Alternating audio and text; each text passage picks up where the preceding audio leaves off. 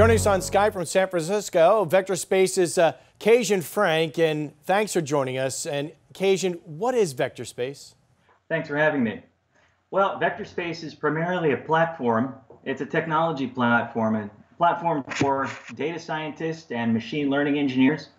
Some like to call it artificial intelligence, but we provide them with specialized data, alternative data. This includes quants, it includes algorithm engineers, and on our dataset platform, we're able to produce smart baskets. So Vectorspace has financial products for the cryptocurrency markets that result from its machine learning operations and the dataset platform that we have. Kasian, tell me about yourself and what inspired you to build Vectorspace. Sure. Well, I think that it goes back to my childhood. My mom was in the investment banking industry. She worked for Citibank, Montgomery Securities, Nations Bank, and at the dinner table, she'd bring home the Wall Street Journal. We were only allowed to watch Louis Roykaiser's Wall Street Week and the Nightly Business Report, and years of that, along with music videos. But years of music videos and Wall Street Week, got me interested in the financial markets. But I looked at software engineering as a path that I should probably take.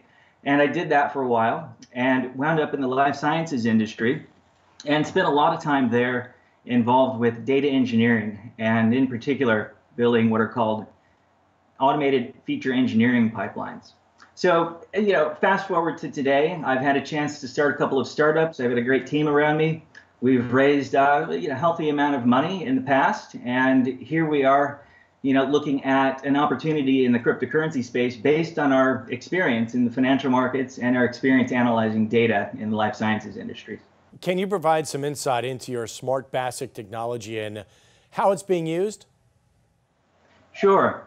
So we looked at a paper written by Gur Huberman. This was a finance professor out of Columbia University, who described an event that involved a company called Entremed, but in short, it relates to the concept of that a rising tide lifts all boats. And when you look at a stock or you look at a cryptocurrency, if you look at one that maybe has risen 50%, 20%, there are likely other companies that have hidden relationships to those that will rise as well.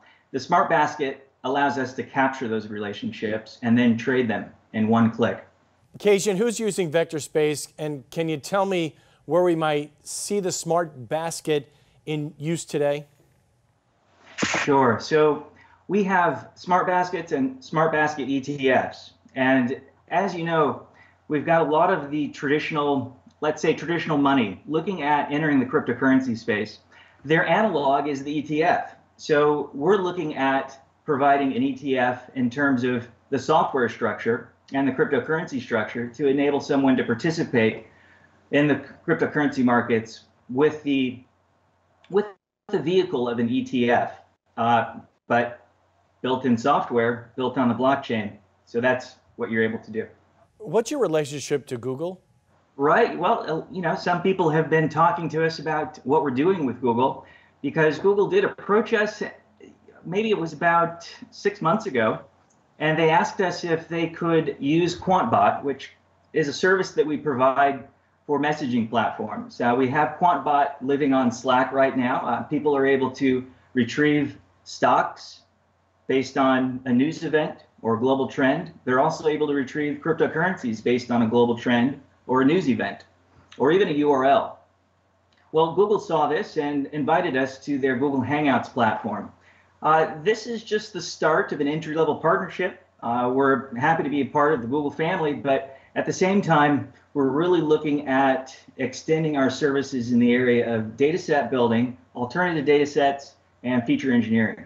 Kasian, can you tell me about the company's revenue models, and are you generating revenues currently? Sure. So we have about 350 customers signed up to our free tier on our dataset platform. They are building datasets that help them achieve different signals or perhaps generate alpha in some way or another, maybe provide new insights. But we've had about, like I was saying, about 350 people sign up, and we have a second tier of services. and a third and a fourth. And these are pay-for services, and they're based on subscriptions. So Netflix-like subscriptions.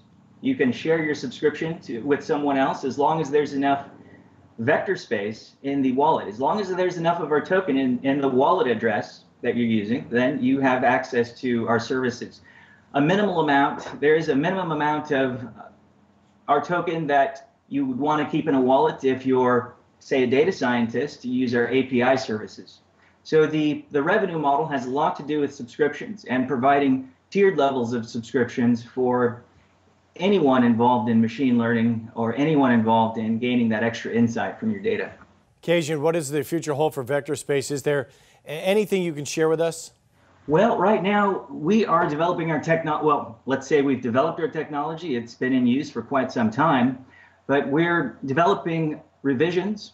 We're also developing variants of the patents that we have associated with this. And in conjunction with Lawrence Berkeley National Lab, we spent a few years there developing this technology, and we were issued a few patents, and we're looking to capitalize on those patents a little bit. But we're also looking to engage in licensing and, of course, a share on any net that our data sets might produce in terms of signal or alpha. Kasian Frank from Vectorspace on Skype from San Francisco. Thanks so much for joining us. Sure, thank you. You're watching New to the Street. We'll be right back.